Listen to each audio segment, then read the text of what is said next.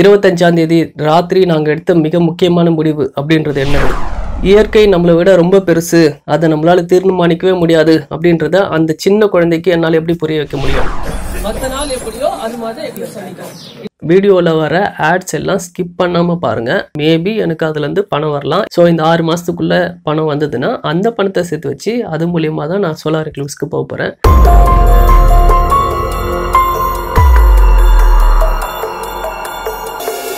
First விஷயம், நான் எந்த ஊருக்கு சோலார் எக்லிப்ஸை பார்க்க போறேன்னு சொல்லி முதல் நாள் ராத்திரி வரைக்கும் யார்கிட்டையும் சொல்லவே இல்லை. அதுக்கான காரணம், என்னுடைய யூடியூப் சேனலில் வெறும் சப்ஸ்கிரைபர்ஸ் மட்டும் இல்லை, என்னுடைய ஃப்ரெண்ட்ஸும் இதில் சப்ஸ்கிரைபர்ஸாக இருக்காங்க. ஸோ அவங்க யாருக்கும் தெரிய வேண்டாம் அப்படின்னு சொல்லி நினச்சேன்.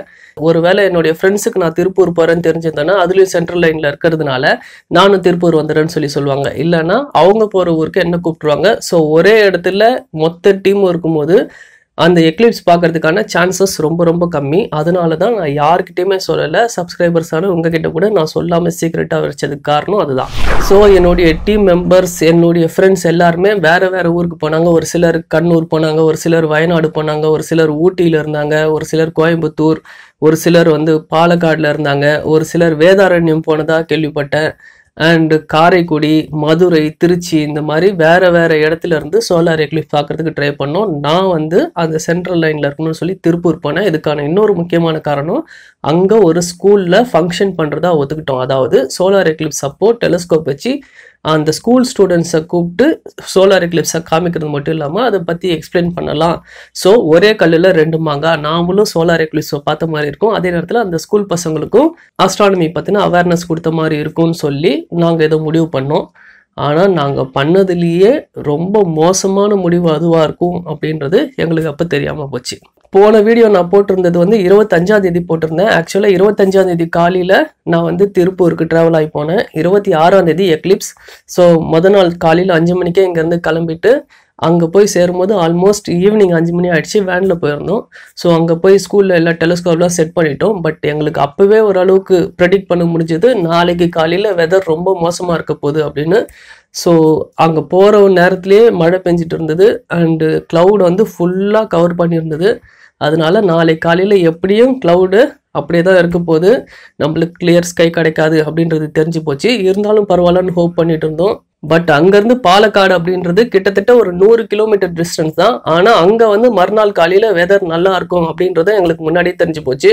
ஸோ அன்னைக்கு ராத்திரி ஒரு முக்கியமான டிசிஷன் எடுக்க வேண்டியதாக இருந்தது. அதாவது அங்கேயே இருந்து திருப்பூரில் நம்ம சோலார் எக்லிப்ஸை பார்க்க போகிறோமா, அதாவது மேகமூட்டத்தோடு இருக்கிற வானத்தை பார்க்க போகிறோமா, இல்லைனா அங்கேருந்து 100 கிலோமீட்டர் ட்ராவல் பண்ணி போய் பாலக்காடில் நம்ம சோலார் எக்லிப்ஸை பதிவு பண்ண போகிறோமா அப்படின்றது. இங்கே ஒரே ஒரு தடங்கள் தான் இருந்தது. அதாவது அந்த ஸ்கூலில் ஃபங்க்ஷன் பண்ணுறதா ஒத்துக்கிட்டோம். எந்த காரணத்தை கொண்டும் அந்த ஸ்கூலில் போயிட்டு இல்லை இங்கே வெதர் கிளியராக இருக்காது, அதனால நாங்கள் பாலக்காடு போகிறோம், ஸ்கூல் ஃபங்க்ஷனை கேன்சல் பண்ணிவிடுங்க அப்படின்னு சொல்லக்கூடாது அப்படின்றதுல நாங்கள் ரொம்ப உறுதியாக இருந்தோம். முக்கியமாக நான் ரொம்ப உறுதியாக இருந்தேன்.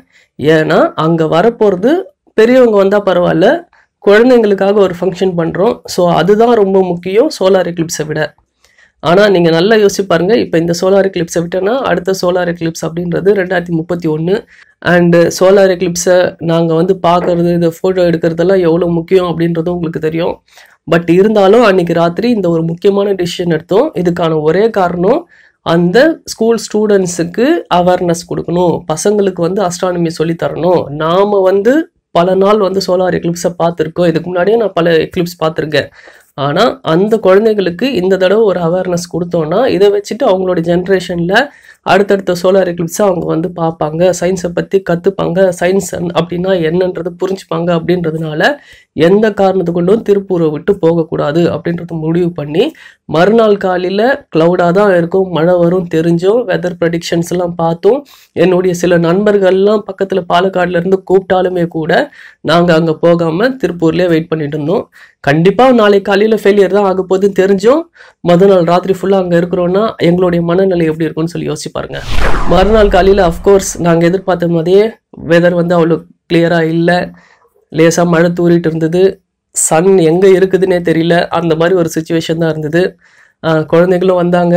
சோலார் எக்லிப்ஸை பார்க்க முடியலன்னு சொன்னோன்னே ஒரு சில குழந்தைகள்லாம் அழுதாங்க. அதெல்லாம் பார்க்குறதுக்கு மனசு ரொம்ப கஷ்டமாக இருந்தது. இருந்தாலும் அவங்களுக்கெல்லாம் சோலார் எக்லிப்ஸை பற்றி பல விஷயங்கள் சொன்னோம். அதை நான் வீடியோவும் எடுத்திருக்கேன். ஸோ அந்த வீடியோ இதுக்கப்புறம் பின்னாடி வரும் பாருங்கள். அண்ட் அது மட்டும் இல்லாமல் எங்கள் டீமில் இருக்கிற நிறைய பேர் வந்து சோலார் எக்லிப்ஸ் பற்றி எக்ஸ்பிளைன் பண்ணோம். நான் கூட எக்ஸ்பிளைன் பண்ணேன். என்ன விஷயம்னா, என்னோட டீமில் இருக்க மற்றவங்க பேசும்போது நான் என்னுடைய கேமரா வச்சு அதெல்லாம் ரெக்கார்ட் பண்ணிட்டேன்.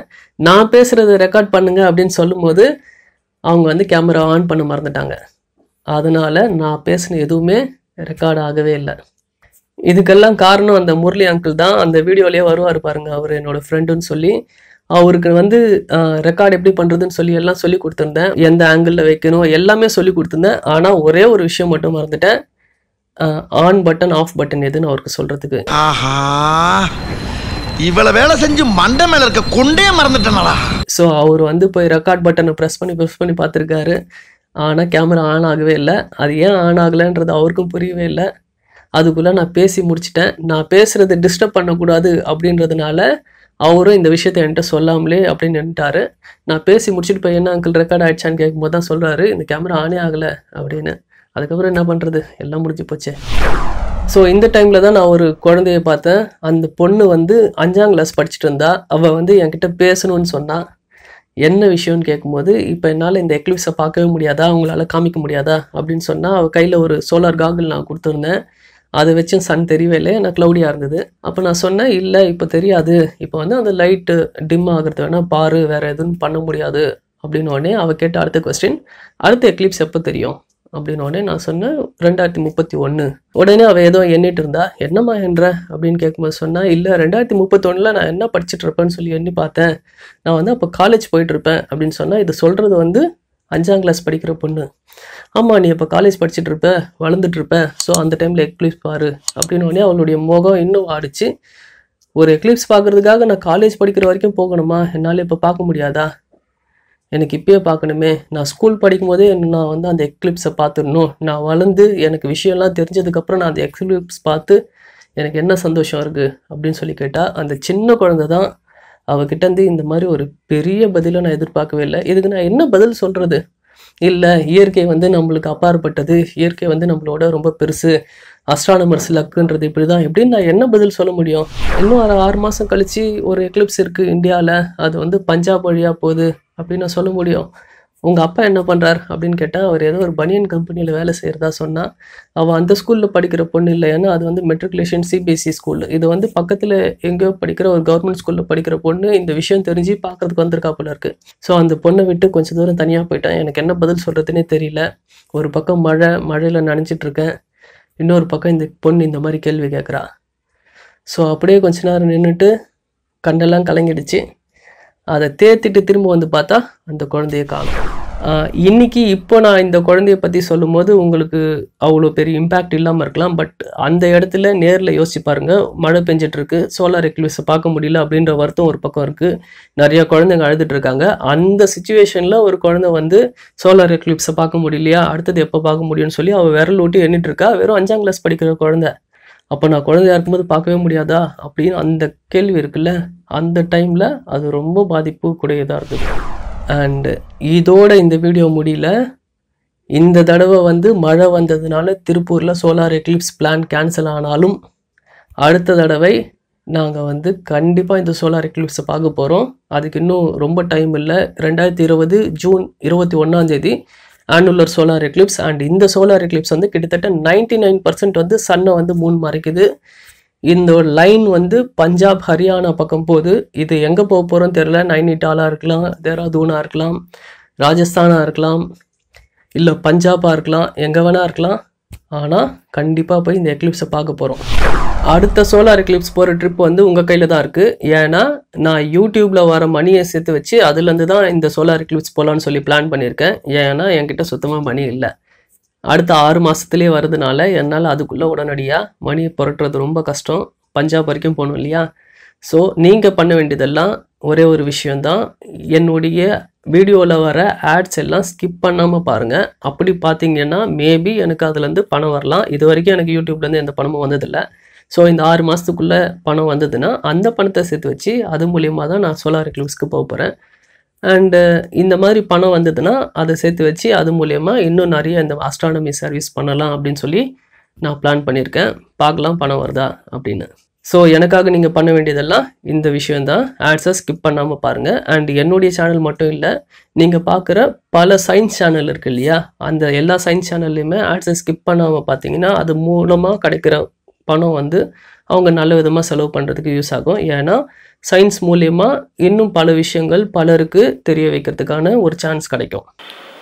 So hi everyone. இப்போ வந்து நான் போன வீடியோவில் சொல்லியிருந்தேன் நாம் வந்து சோலார் எக்லிப்ஸ்க்காக வேறு ஒரு இடத்துக்கு வந்திருக்கோன்னு சொல்லி. அதுக்கு வந்து நான் திருப்பூருக்கு வந்திருக்கேன். இங்கே தான் ஒரு ஸ்கூலில் வந்து ஈவெண்ட் பண்ணுறதா இருக்கும்.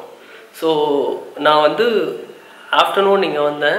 மார்னிங் 5 o'clock நான் வேனில் ஏறி ஆஃப்டர்நூன் வந்து இங்கே வந்து சேர்ந்தேன். அதுக்கப்புறம் அந்த ஸ்கூலில் போய் பார்த்தோம். இங்கே வந்து க்ளவுட் ஃபுல்லாக கவர் ஆகிருக்கு. எனக்கு ஹோப்பே இல்லை நாளைக்கு வந்து சோலார் எக்லிப்ஸை பார்க்க முடியும்னு எனக்கு நம்பிக்கையே இல்லை. ஏன்னா ஃபுல்லாக க்ளவுட் கவர். ஸோ ரூம் வேணால் ஒரு தடவை பாருங்கள். ஸோ நல்ல ஒரு பெரிய ரூம். நானும் என்னோடய ஃப்ரெண்ட் இருக்கோம். நான் ஃப்ரெண்டையும் காமிக்கிறேன். Is mister Muralidharan. ஸோ யூஸ்வலாக வந்து நாங்கள் 2 பேரும் சேர்ந்து தான் ஒன்றா உட்காந்து அரட்டை அடிப்போம். அஸ்ட்ரானமிலேருந்து எல்லாமே சேர்ந்து ஒன்றா பண்ணிட்டுருப்போம். ஸோ அந்த வகையில் வந்து நாங்களே 2 பேரும் சேர்ந்து இந்த ரூம் எடுத்து இங்கே ஸ்டே பண்ணியிருக்கோம். நாளைக்கு காலையில் சீக்கிரமாக எழுந்துச்சி போயிட்டு டெலஸ்கோப்லாம் அந்த ஸ்கூலில் வச்சுருக்கோம். ரூமுக்கும் ஸ்கூலுக்கும் கிட்டத்தட்ட ஒரு 2 kilometers டிஸ்டன்ஸ் இருக்குது. ஸோ நாளைக்கு ஏர்லி மார்னிங் போயிட்டு அந்த ஸ்கூலில் சோலார் எக்லிப்ஸ்க்கு காமிக்கணும். ஆனால் ஸ்கை எந்த அளவுக்கு கிளியராக இருக்கும்னு ஐடியாவே இல்லை. என்னோடய டீம்லேயே கொஞ்சம் பேர் வந்து பாலக்காடு போயிருக்காங்க. ஏன்னா அங்கே வந்து ஸ்கை கிளியராக இருந்தது இன்றைக்கி. ஸோ அதனால் அங்கே போயிருக்காங்க. எங்களால் இப்போ வேறு எங்கேயும் போக முடியாது. ஏன்னா வந்து இங்கே ஒரு ஸ்கூல் ஃபங்க்ஷனில் நாங்கள் பார்ட்டிசிபேட் பண்ணுறோம். ஸோ இங்கே க்ளவுட் கிளியராக இல்லை, அதனால் நாங்கள் வந்து வேறு இடத்துக்கு போகிறோம் அப்படின்னு சொல்ல முடியாது. இங்கே ஃபங்க்ஷன் இருக்கிறதுனால. இல்லைன்னா நாங்களும் பாலக்காடு போயிருப்போம். பட் பாலக்காடு போனாலும் அங்கேயும் வந்து ஹோப்பே கிடையாது. நாளைக்கு காலையில் கிளியராக இருக்குமா இல்லையான்றது சொல்லவே முடியாது. ஸோ அஸ்ட்ரானமியை பொறுத்த வரைக்கும் இதுதான் விஷயம். அது நம்ம கையில் கிடையாது. எந்த அஸ்ட்ரானமியுமே நம்ம கையில் கிடையாது. அன்றைக்கி வெதர் நல்லா இருந்ததுன்னா நாம் பார்ப்போம், இல்லைன்னா பார்க்க முடியாது. நாளைக்கே வந்து எக்லிப்ஸ் டைமில் திடீர்னு க்ளவுடு வந்து போயிட்டு கொஞ்சம் கிளியர் ஸ்கை கிடச்சதுன்னா அந்த டைம்லேயாவது நம்ம எக்லிப்ஸ் பார்க்க முடியும். ஸோ என்ன இருக்குது அப்படின்றத நான் வந்து கொஞ்சம் கொஞ்சமாக அப்டேட் பண்ணுறேன். நைட்டு 9 மணி 25 நாளைக்கு காலையில் 6 மணிக்கு எழுந்துச்சி பார்க்கும்போது தான் தெரியும் க்ளவுட் இருக்கா இல்லையான்னு சொல்லி. ஸோ இப்போதைக்கு ரொம்ப டயர்டாக இருக்கேன், தூங்க போகிறேன். காலையில் ஆக்சுவலாக நேற்றே நைட்டு ஃபுல்லாக தூங்கவே இல்லை. நான் ஃபுல்லாக உட்காந்து இந்த பேம்ப்ளெட்டுக்கு ஏற்கனவே வீடியோ பார்த்துருப்பீங்க. அது நான் உங்களுக்கு வீடியோ எடுக்கும்போது மடிக்கிறேன்னு சொல்லியிருந்தேன் இல்லையா. அப்போ வந்து மணி 3:30. பட் மற்ற வேலைங்க, அதுக்கப்புறம் அந்த வீடியோ எடிட் பண்ணி போடுறது இதெல்லாம் பண்ணிவிட்டு நான் மடித்து அது வைக்கும்போது ராத்திரி 2 மணி. ஸோ 3 மணிக்கு நான் திரும்ப எழுந்துச்சி கிளம்பணும். அதனால 2 to 3 நான் தூங்கவே இல்லை, உட்காந்து பப்ஜி விளையாடிட்டு இருந்தேன். ஸோ 3 மணின்றது பப்ஜியில் நான் தான் வின் பண்ணேன். ஸோ 3:30 மணி ஆகிடுச்சு. அதுக்கப்புறம் கிளம்பி இங்கே திருப்பூருக்கு கிளம்பி வந்துட்டேன். ஸோ அடுத்த அப்டேட்லாம் நாளைக்கு பார்க்கலாம். இப்போதைக்கு பாய். சரி பாய் அங்கிள். பாய். ஸோ இந்த மாதிரி அந்த ஹைட்ரஜன் ஹீலியமாக மாறுறதுக்கு, ரியாக்ஷன் ஆகி ஹீலியமாக மாறுறதுக்கு 15,000 எக்லிப்ஸ்னா கண்டிப்பா சாப்பிடணும் கிடையாது. ஓகேவா? உங்களுக்கு பசிக்கிறதா சாப்பிடுங்க, பசிக்கிறதா சாப்பிடுங்க. மற்ற நாள் எப்படியோ அது மாதிரி எக்லிப்ஸ் அன்னைக்கும். இன்னைக்கு நம்ம ஸ்பெஷலா பண்ண போற ஒரே ஒரு விஷயம் இந்த மாதிரி சேஞ்சஸும் கிடையாது. ஓகேவா? இன்னைக்கு எக்லிப்ஸ் இருக்கிறதுனால நாங்க இங்க வந்திருக்கோம், உங்களை மீட் பண்றோம். எங்களுடைய குழுக்கள் திருப்பூருக்கு நாங்கள் வந்திருக்கோம். காரணம் இதுக்குன்னா ஆனுலர் சோலார் எக்லிப்ஸ் பற்றி சோலார் எக்லிப்ஸ் பார்க்கறதுக்காக வந்திருக்கோம்.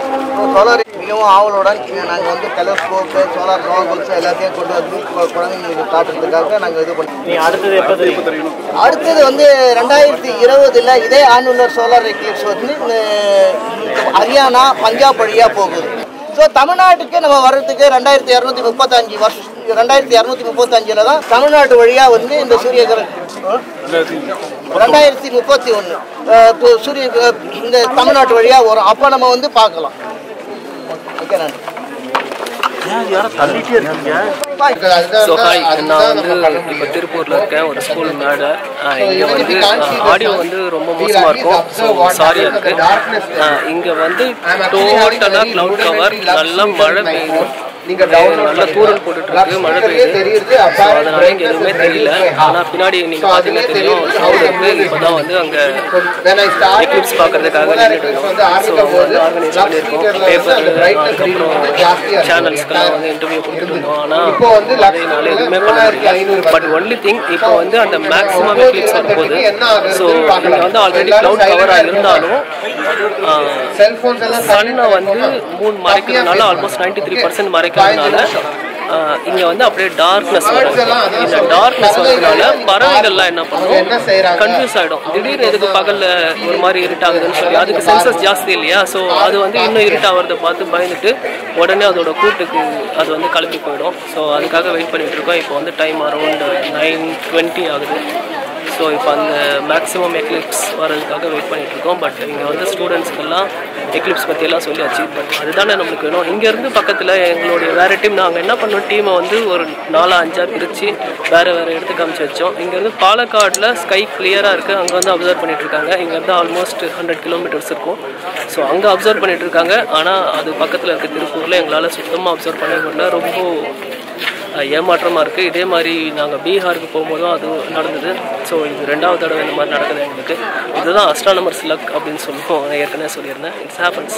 சரி பார்க்கலாம் இப்போது என்ன நடக்குது அப்படின்ற ஃபுட்டேஜ் எல்லாம் காமிக்கிறேன். ஸ்டூடெண்ட்ஸ்லாம் எப்படி அதை எடுத்துக்கிறாங்க, எப்படி பார்க்குறாங்க, என்ன புரிஞ்சுக்கிறாங்க அப்படின்றத பற்றியெல்லாம் பார்க்கலாம்.